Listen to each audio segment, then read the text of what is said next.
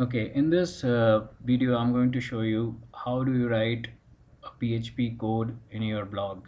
The reason that you would like to do that is sometimes using a PHP function is far more efficient than just installing a plugin and making it work.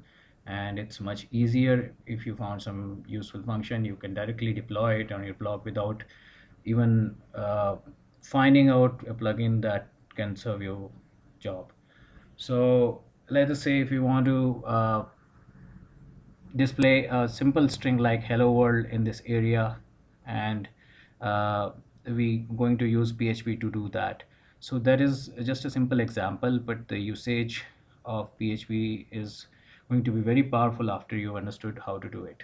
So let us start with it. To do that, you go to your admin panel and go to the install plugins. So you install a plugin by the name of Exec-PHP, and it will enable you to write PHP code in your blog. The PHP code is written in between these two tags.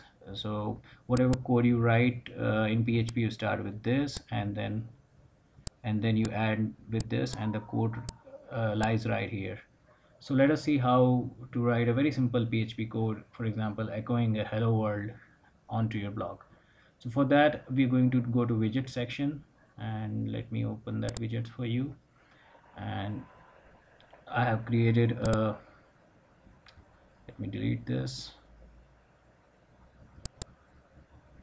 Okay, so I have taken a very simple text widget. Let me delete this too. I've taken a very simple text widget, and I am going to drag in top of the search, and I'm going to call it simple PHP output, and I'm going to start writing PHP here.